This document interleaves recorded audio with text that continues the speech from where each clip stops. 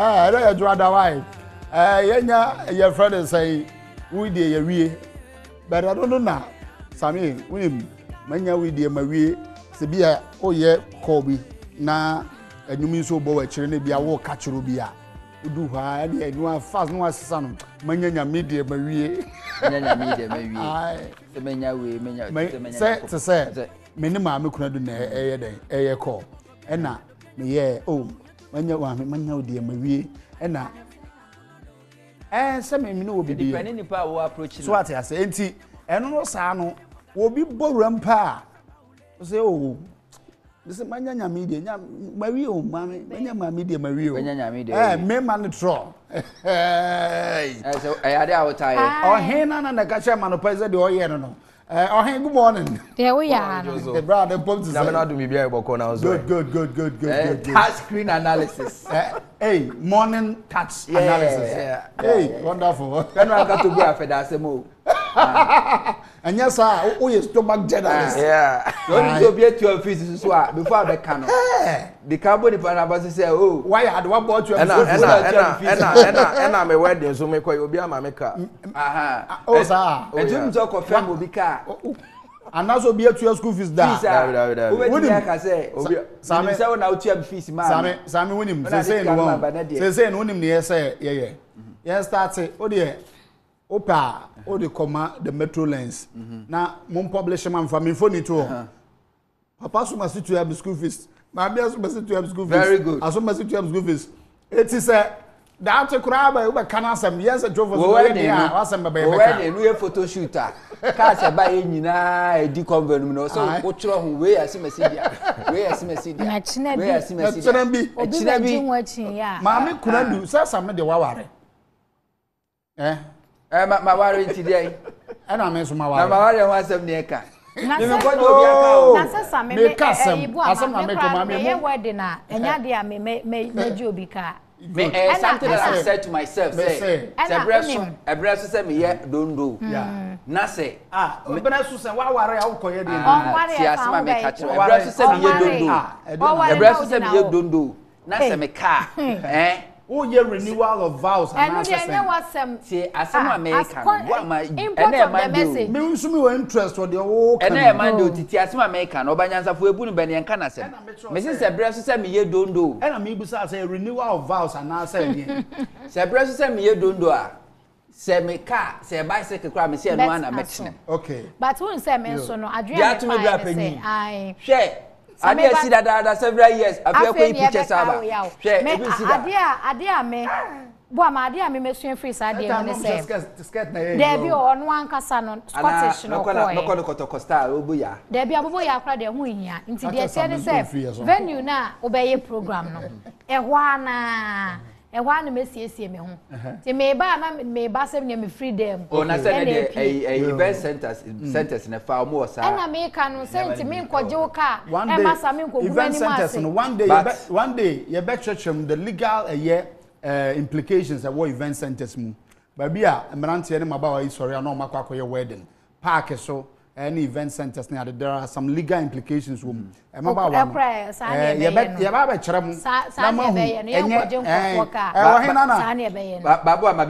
1 second. Okay. That issue, I was saying, I will say, and I will say, so be your papa. Yeah, my refi. Your papa did debate me about saying refi, but one, my papa. The bet me, she had the free to graph and send me a buy. Sebi, my mentor me film yam go fire you. Me producer and so be estimate your fees pay. Send what your fees grave you and depend to your one rejecting our what says cannot in school fees. In the name of very good. So for the car just to show off whatever grana why in the car or the aqua but to say me ko the car with your fees so what there. It doesn't encourage others to response. But your friend is saying, oh, mommy, I dear, oh, to your school fees, mommy. Oh, mommy, okay, call me occasion. And that doesn't mean I can't criticize you. I can criticize you. And okay, and mommy, you're great journalist because, yes, sir, my compromising. Oh, Sammy, a day may call lunch where he, Sammy wants some about minka. I should be able to, and that makes you a great journalist. But and an Samina Wokan. You shouldn't do away with the facts, essay Nipan Wayeden. Wabwa, you should admit and even be grateful to the persons who are there. Wabwa. The lot of people, Mama, yes, you can't also my boy. But yes, you can't was them because say, no, we and Centroni and now say, will be Mousika. Cats up on Nisika, ya de mammy. And just on once a mammy go, Mecca, into down also. So, okay, say, on physical man over Jinsika, fancy come on back. I don't work who go. Then we are Casa, say Mr. Fossy, I say me. Exactly. Oh, no. The Democrats are not crowded. Yeah, I crowded. Yes, I said I am far. Yes, I said I'm my touch screen. Oh yeah, and I say we be a guitar. Okay, you say we be original pay. Intebusia yes, say ewo ene anope the Bonkrata MP muno emunaye de daily guide the Bonkrata no asha say was 50 pick MPP forms. Tinache say Dibra Hodo Ababeko so was the governing New Patriotic Party MPP amanyoko no emuno nipa mako aduonum 50 and I say akwakofa forms ese omunya Dibre ewo eye MPP emu a omo ebedi and hanom so no dey photo sam for Ghana aban so afọ hwe sikasem entoto ye ensem so no nyamfo ken ofirata emfoni ababeto eno na chese no so no daily guide e de aba ebo amane echem se covid sika oman no e de chemu no e yade se photo sam for ken ofirata ne oba bebu eye akonta e de akire eye oman na Ghana man pene his excellency Nana Danko Akufo-Addo so akasa wo daily guide animu a obo amane echem se Ghana yensra hwe adwumaku no e yade se sika botene $10 million and a omino ebehia edi ashem sene beya yensra hwa atete apansam na ye betimi asan so edi apejam na wase ene United Kingdom UK aban so atonsa Africa Ghana emrahye bedwafo mako enan se womra na wonsi nkunya na wonkasa emfamfa eyesa LGBTQI+ no eho edisuafo mako enson na ne aba betodwa se ye de tabono ato eye omoso anase ya suspend omoni na ne se omo akwa twetwe eye shisha a ene daily guide the Obokrata no e de aba yemfa the Ghanaian publisher the Obokrata no ento eye eso a ene obehu se omampene his excellency Nana Danko Akufo-Addo info ne eda eye the Ghanaian publisher animu no se na no Green Ghana enua yeduaduaye no yade se ene omampene his excellency ena che se edi animu ema oman no ekokoduadua eye sa enua no na enam so amache se ode abasobo pa abo Ghana ban so afọ hwensa se ne mapa otwedi ampo Nyankopon ede adom yen ononyamfo Samuel Abu Jinapo na ebeto dwa so de wani kyeremu akokwa so ewo apoye mantemu a IGP abomodin akwakọ bia posi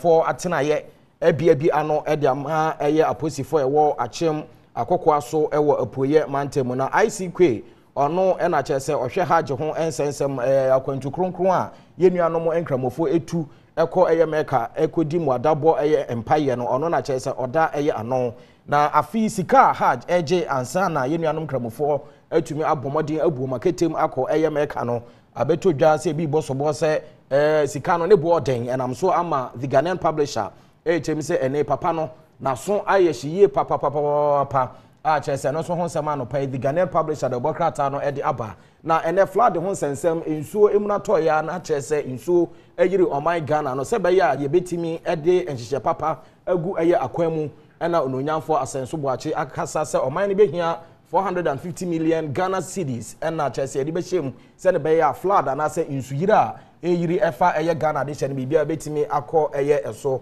yenhwe na yemfa eye the Obokrata the Chronicle ento eye eso a abetodwa ese ene posi pani bi o se kire ama chese langas for edi enyambrasem ewo o my Ghana ma titiru ni nkramante manam so ama IGP ononyamfo George Akufu Dampare so ahye ese nhwehwemu entimi nko eye eso na afi so no eye posi atenaya achem akokwa so for poye mantemu omonsa aka no the Chronicle no pay ade honsem ababeto eye edwa abetodwa se na achimota kwaye brain tool no eno so na nua bi atwitwa film no yenya eye ninse na mu onsa eka eye the Chronicle the Obokrata na ode ensemi aba the Daily Dispatch na yede to aso eye anopai na wasim frinhia makoma kwadi asa 30 years ni a chese NDC amanyoku no abomodene enya na wasay ene NDC ehia hyehye foforo se wade bagi tumi asanso ababedi eye oman Ghana eso na mapanyini bi ono so enimde efa sikasem ho economist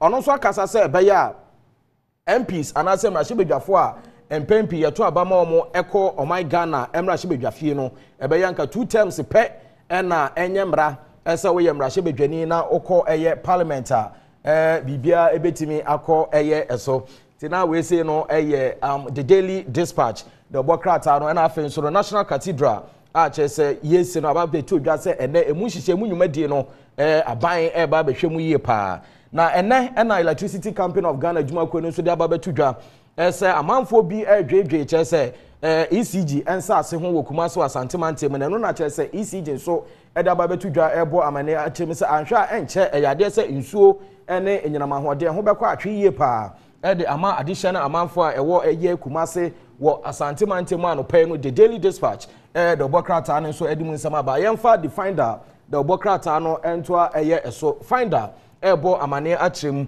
ana wase enen eyade se nsrahwe adwuma no eno eka ho bi eboa edi sika pa ebre oman Ghana sa ena omanpeni His Excellency Nanado Dankwa Akufo-Addo eka ena Green Ghana omanpeni Nanado ena ano ekasaye edi tudwa echem se acha na yehu ebe mfimpi mienu ene aduonu 2024 enua oman Ghana ebedua no ebeye 100 million anase opepe oha ena afi so no eye Ecobank sikakrabia no so abetodwa ese ye sikakrabia bi a omdwumadi a omo edi no omudi enya mfaso esan so ema oman no enya emfasupudo edi fimu a the finder the bokrata no edi emu amane aba ena o se IGP no nyamfo kojo oponkroma omo akabom akwakobie eye achem kokwa so police station foforo kra a chese yesi a the finder the bokrata na no pai ono so edi aba yemfa the Ghanaian Observer entoa eye eso a ena no Green Ghana dwumadie no anopai the Ghanaian Observer edi aba obehu se omanpeni His Excellency Nanado Dankwa Akufo-Addo mfoni da ho a chese ni dia ye no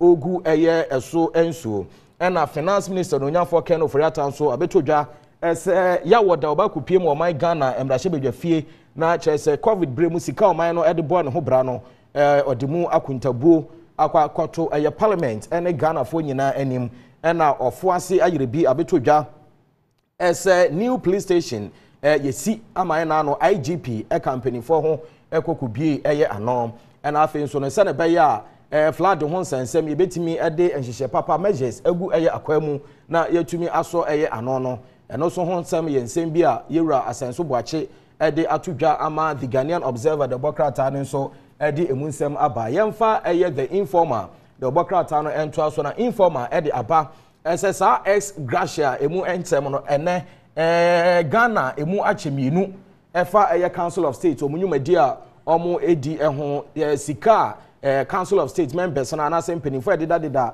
yes Council of State ekuo no anono omo gene busumi bia na emu nsam no ama oman Ghana emu ache eye mienu sanso na o se enen yewura kwabena dufo ni project anase nhihye bia odigu eye akwamu atu din se ahoto project no ya de se ede nchini wahyew aba NDC amanyoko ni mpa enam so ama che se wase ne NDC amanyoko ni so no emu ache eye mienu ani na no the informer the bokrata no so edi emu nsem aba beto eye edwa ena informer and kankam esan so ebisa se so mfimpi mienu ene adunu na hwan pa ena che se obegina ne na so no akwa mrahye omampeni akunwa dibre no ede ama eye NDC amanyoko na sabre the informer and kankam so ede emu nsem aba yemfa the Metro Lines the bokrata no entoa eso awe no yasimbisa ena chese Metro Lines the bokrata no ebisa se so aban ene MPP emrahye bedwafo bi aye krado esesa anti gale bill no omo ba be pass age atum ana enam so ama UK aban anase UK parliament so atonsa ede afrem emrahye bedwafo Ghana emrahye bedwafo mako enai bi se womra na wonsi nkunwa entoatoa eye adwen ena afi so no sa monkeypox yade no ene the Metro Lines the bokrata no ede aba obo amane achim se spread ana centre haja eje no yade se game rantie bi wiase nyina omo ka ho bi ena chese sa monkeypox no na mom so a eno so no abomoden eje eye entra no so di wani kiremu ewo eye Ga West Municipal Chief Executive akachi abomode pa adonate eye motorbikes bi ede ama eye assembly members a ewo eye na bato empeso ano so no National Democratic Congress NDC amanyoko ne finhia mako eduasa 30 years ana amanyoko no enya omo ehye ho fa ena ano pai the Metro Lines the bokrata no so ede emunsam ababeto edwa the new crusading guide na yede to aso anopai a affordable housing emu nhihye aban chese sika odishem agenda a chese aban ede egu akwamu se ne be ya affordable housing bibia betimi akọ eso no asenso boache ede atudwa ehem se yade se sika aban de hyem no ekosuru ye papa na afi nso no asan so ede aba ese enipa bi yade se kankan ketase hye dwurimu na chese o makwakodi ama sika hyem no 800k Ghana cedis I don't know recruitment scam and I'm so I'm not sure be celebrate victims so no HC no so mujom sika sanso and an personal assistant on so no aba to dwa ese ya chi na afiase prison ye de no echo na abankwa ye boa so amanfo boje ne so wo MPP amanyoko nimpa ese ono ene ba be ye dwamtire ne foforo de ama the governing new patriotic party MPP amanyoko na anopai the new crusading guy the bokrata no edi emunsem ababeto edwa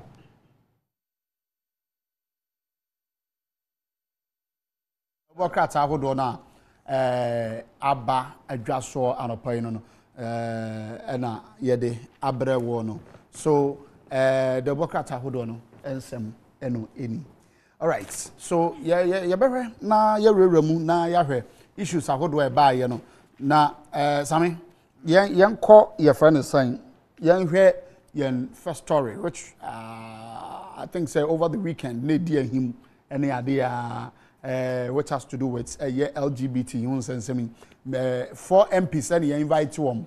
They accord your friend is saying UK a year Parliament. As a woman, but we need the UK for AGF. And now the Democrats at the Metro Line say, "Bisa say aban any NPP a year mrasubija for." Oh my crado.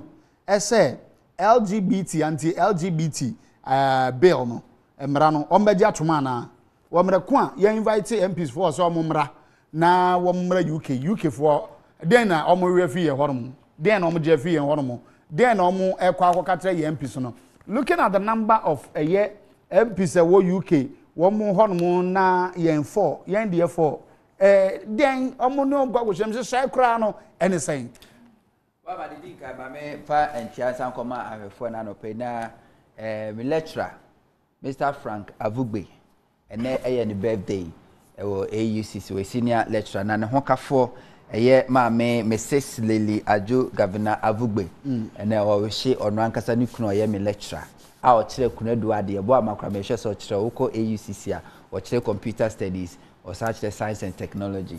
And before what AUCC are or born home pan. And then when you're 70 years, 70 years. Mr. Frank Avugbe, myself, Samuel Hunter, Mami Kunadu OPK, a year of former students. I celebrate you and 70th birthday. No, the patron no invite and a siaba. Na Minukunadu Abe and Yamani or invite him on a moment. Oh, invite him. And he invited I say Yemelon cheer home. Oh, hopper, because of the money. But before Sunday, I called that issues. I think trending issues are more. Okay. Issues are trending. Tea. Young Mami and far trending issues from the various websites, any social media handles. I hold on so Emery. Anope your online portals. I hold on na yebedi kan efrase e wo City Newsroom. Na City Newsroom ena ora Ken Oforiata Ghana sana hene emfoni daha na wose eyade se na wochimo obekwa akopie mu ewo emrasebedwafie na ensembisa dodo no a ya emrasebedwafo pese wo mu bisa no obetumi akono akoyi nyina no COVID-19 expenditure eka hu ebi afei ohwe sika aban no echese wayi ede aye enyuma se odi sese montene so na bo ensuyire ehu ban no eyade a obekọ na eno nso wakwakoyi hu ano afei CEO say among okay enti we no misunderstanding and amenti me wase ekoso ewo eye National Cathedral ne ho nsem no ebufuo ene dare ekoso ena ene opanyi akasa dia fa ho na ade ba ko ne se ora Ken Oforiata edi atudwa se wo hye National Cathedral ya enkrofo kasa ho na dan yi na enye hwemfe yenkosi hwe na seni se opanyin se de mfa so bebro oman no enu nti no de oman ne sika ekwa akohyemu enu nsem ewa ha ora Francis Asenso Boache etre se sika wo mo ede ye adwuma ewie ye mre bi atwam se wode si ensuyire anokwan ewo my Ghana mu no sabre ya ye kasa de wo mo sanso ehia $5 billion ya wode be solve sa problem no enyina na so wonya $5 billion no a sa ha no obi be say be the thing of the past nti eno ho nsem enso ewa ha na kire se we ene nsem bia eye city ede aba afei ye ko my Ghana web ye ko Ghana web na wo mo so ede nsem bi aba what you say how's the area call let's manage to call into and also ensem wo hon mo afi ye share flooding issues $5 billion US ora Asenso Boache ka ho asem no e wa ha say opposers of the National Cathedral lack understanding of what the project is we finance minister nsem a wode aba afi ye share interviewer ora oforiata koye wo GTV no wa say mayensuro nyame mayensu awrade edi no wakasa wakane nyina ede afa ensemu a ora okujeto ablakwa kekeka ede fa National Cathedral no ehu wo so nsuro nyame no osuro nyame a enya de asa nsem we no kra no wo be kekeke bio anase obeka ho ensem ho nsem so ewa ha NDC 30th anniversary anase ne 30-year celebration nso ade se wode ho nsem aba afei ose truck driver plying Ejusu Kumasi stretch without back ties in viral video we dia anwasem asie truck asie kuntan bi ka na so pa memehu ni mfoni na wono an woni wono enam eye Kumasi Ejusu kwantempo no so yese anwasem bi aba na Kumasi ne firampa wore yi enam kwan no so chiri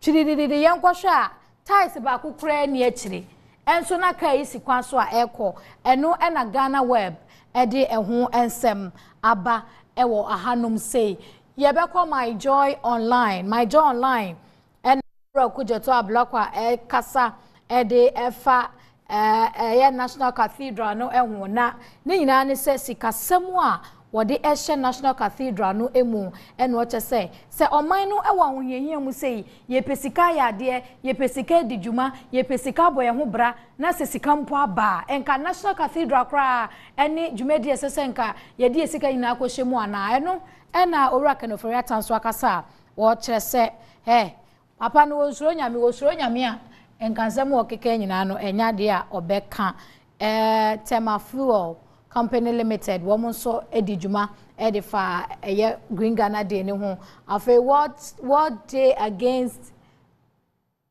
child labor and also abaso enradama celebration no akoso yojojo wo hwe law house a aban no esien so ana owura Odame Godfred wono so akasa wo chese nani asodwumadi ekoso no enti no esese enimanimu ya sania contractor no eka no wodi dwumadi a wodie no so eba ewiye na wo musutimi kotena se edi wo mo ejuma enti eno ho nsem so ewa ha wodi nsem to dwa bra na Green Ghana Day no koso a wo bopini asoye ho no na okokoshe sania dwumadi ni mpempenso akodru enti World Day Against Child Labor Pope Francis echese ye nyina yemfa ye ho nhyem bi na atrese dwumadi a ye ka ho asem se be brasa ne ma ne be yisa oha no afri ho no ni nyina nso ebetimi abemu afi COVID-19 ho nsem na kolebu aban ya asabia echese yade se aban no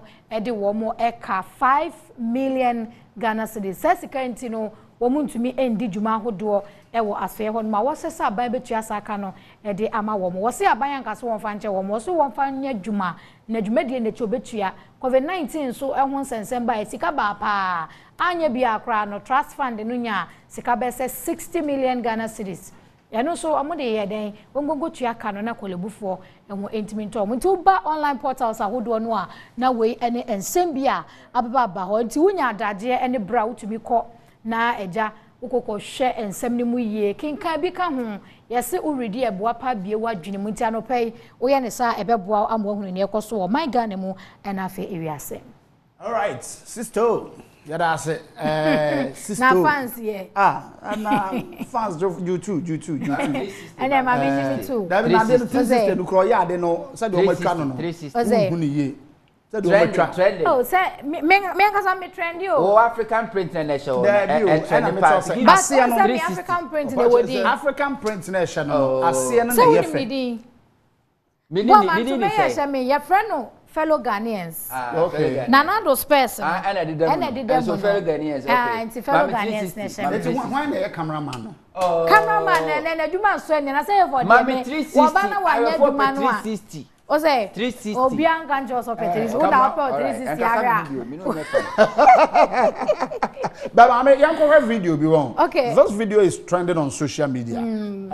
It's an allegation ko yehwe ye de yehwe na yetwem. Francis Secondary School metron no Kawe of Francis Secondary School metron no Kawe ane number JR 4419 13 GH Kronon kwa metron no and all the Kawe and we school ne mo bibia titmantos bibia monjo tina pa bibia na obo aban ne ka ane anwumle ya monitoring sa metron ne bag nie ne flash ne mo titmantos ane hwe mo driver ne kura ni mo hwe no mo wiade ahye onom oh Ghana ban oh ade mo sole am se akufu ado nya hwe mo hwe ane ne kwamo de nkwala kwasi abuo kwa oh ade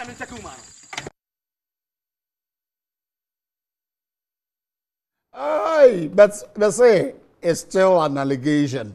We have no proof because trending issues na yede anymore. Issues are trending on social media no e ba ko no say metro na wia school no ne ma wode ayede wode kofie as say no kra na say nya no kra post for one na be yede e be hwehwemu. So we urge the police things like this. We know say ya na post for mutu ho anamompa and it's good. Say moya de mutu ho anamom. Another trending issue what has to do with Same Nadam for MP Jomoro.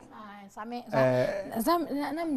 cry na you know but na just handle afo tofe say friend say afo Docas afo tofe okay we a married woman and it's a more car monka ni ye so between side there we married you need side work need side chicken if you say bia now we onu no so say married bia on can say we was news na me pe Ebra ne ya close in the border. Our demonstration.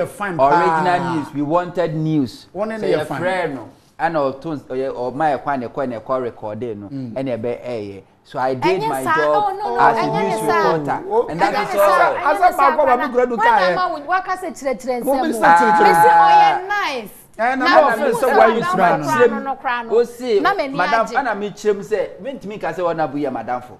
Onya madam because me fa phone me say honorable want to say and on sending message me say want to say that yen de ye the newsroom issue na buy and Samuel yen ye de ye nim say me nim say wadam for ne Jomoro MP and me kan na kire say me ntimi ka say honorable ye madam for say Samuel hunto news editor original TV ne adamfo MP Jomoro member of parliament the ba and the driver you are posted for echewom ni nyina nse driver no or drive wo we okwan bone so ba bi enu kwan so ofa e na ofa ye e na ne ba no nso emra post for years e wo mo che driver no e no yes e mo mo nye den enche no mo so say e obstructing public officer njo no so mo che no but you are your mobile you say na omra court. My question is what is breaking news about this?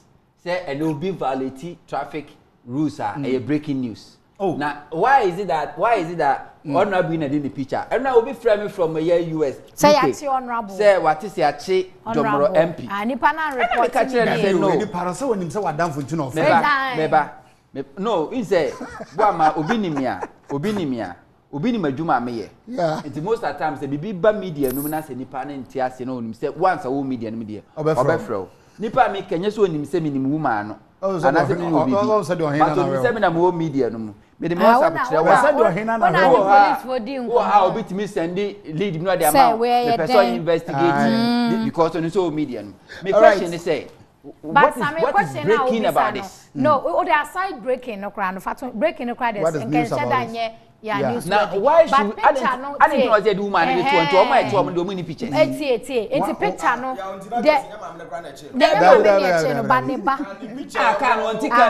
The picture almost circulate to social media and who post oh Facebook. Picture no. I was tempted to blast you. It's Sammy who tell me and your mommy no drive it, but you're in an we a public figure. Exactly. We a public figure. Sorry, yeah, figure ya choba. At that moment, Ebiana Obana picture anya de ni ho. Enti honorable Ben ye kan ho asem we. Ohine na ye kan ho asem. No. You need to be take the police for more years and but aside that media who say story ni there enka story no ohine story ni ko there enka me ho there en say won say me say that news enye news but media ni say your reference point your picture no unim your reference point it say mebo a reference point so who is the reference point. I am a reference point. Say ya obi asabi ni nim de wo fe be hu we any story na David it you have to read. Honorable ba. And I want ka say yeah Ignite Media. Yes. Your mother station Metro. Yeah. When him say osophobi assume Metro. I try damage about is it 100,000 50,000 Ghana cedis. Ni na say omo your story Metro air publication. Na osophobi of fefe enkwada o kisi om holy kiss no. Yeah. Ano mo kofa picture. Na sa picture mo kofa na enye sa osofo no a. Omo kofa obi foforo. Nipa na siu yen atwa damage about 50 to 100,000 Ghana cedis. Different story. Meba. Ama eno achikura no we still have to apologize. Sure there. We a member of parliament, we agree. We a member of parliament. Driver no ye personal driver. Akwada ne ba ondina ye. Say ye chi numpo e na bi ono no ti car no mu na de no course so afan. Watimi akwa akohu wo story how dey by our publishing no our page wo Facebook. Watimi a publishing ne ba ni din. Yeah. What publishing a driver ni din. Yeah. But what the mini picture na beto. What are you trying to achieve? Who is the reference point? It's not about being reference. Who's the nano senior bright? Reference point. Senior bright. Senior bright. Nano ka bibi o news room. Me mama ye nimu no. Me ba senior. It is a post of watch me. Omo nkobo me mama bi. Me ye nimme. One or two people enim. But in this case, me nua bi koya de kurampa. Ana me ba koya de a. Reference point ye boam. Nano senior bright head of news. Ignite Media ka say mo news room.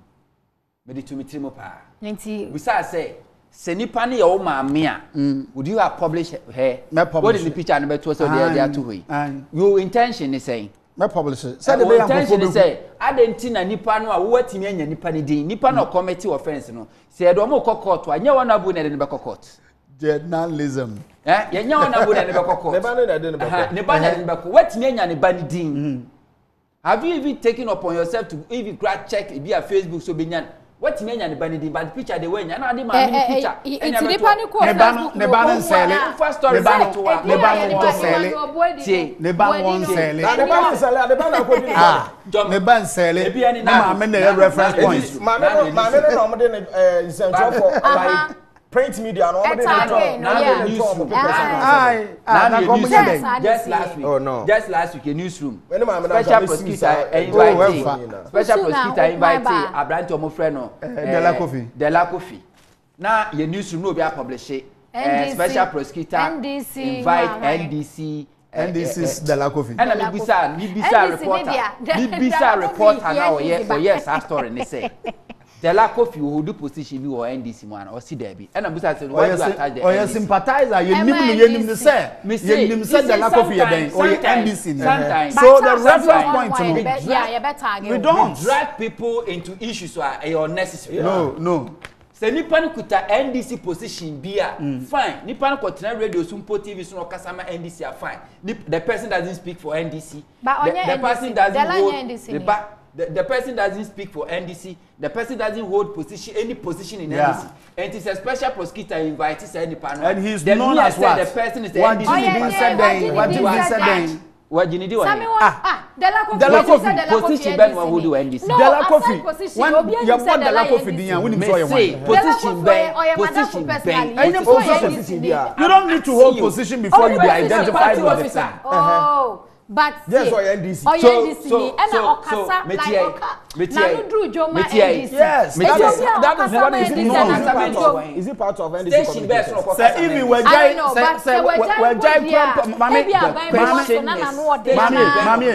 Mami, we're jai grandpa. Delacofi a jai NDC crowd. Me caption the same. Oh, refer no crowd. Delacofi, former NDC member. All the former back home because parts in the man here they know. You see why? Yes, parts in the man here know. Fight crime in this country. This is it. Issue we attach politics into it. How? When you go into it, oh, now the same hypocrite will come and tell you, so let's not do politics with it. Let's not do politics with it. All right. Special prosecutor I invite to be on crime. Special prosecutor inviting. Why inviting? Anka say I'm inviting Delacofi, member of NDC. That is why. Former member of NDC. They won't go and publish. All right. We say that is why. This is wrong. And then I'm just saying it is wrong. It's not wrong. No. Professional way. No. So we must do the professional way. Now, special prosecutor no let her know. Special prosecutor let her know. Special prosecutor. The way. Oh. That's the only way. Thank you. Okay, so we got to end it here. There are so many people I have with so many things. It is wrong. It is wrong yesterday. So, Mommy, over the Bokrat, I would do a baby. We continue